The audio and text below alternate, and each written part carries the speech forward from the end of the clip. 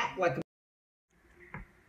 Kev Gill's TV fraud department. I just saw a video right now, and it's of Hassan Campbell, who I call too sweet, who's scared to fight me like a man over the remarks, the sexually charged remarks that he made towards my children. Check this out. This hypocrite had the nerve to say something about Charlemagne the God and about his situation and what he's going through with a 15-year-old. Even if that's, you know, we don't even know if that's true. That's coming from Star, a fucking, a shock jockey who will say anything for ratings. You don't even know if the shit he said about Bambaataa was true. Everything is turning out to be upside down and wishy-washy. So coming from Star is just YouTube. It's not real media.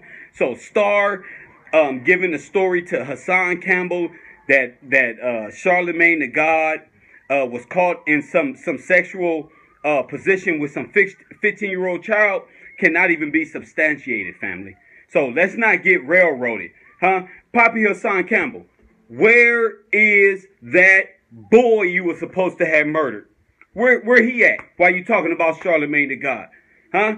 And you said you wanted to rape my son and rape my 9-month-old daughter. So what you doing talking about Charlemagne the God? Won't you take me up on my offer and fight me like a man and quit running? Quit running, coward. Kev Gill's TV fraud department shit. When I catch you.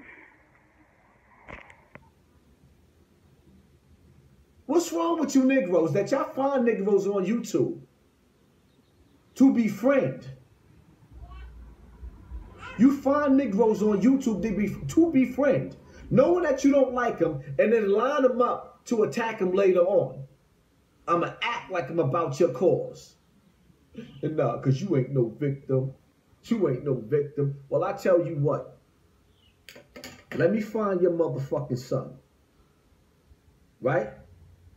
Let me find your son or your daughter. And let me catch them at 12 years old.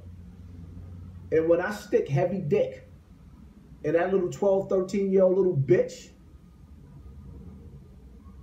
just understand, she ain't a victim.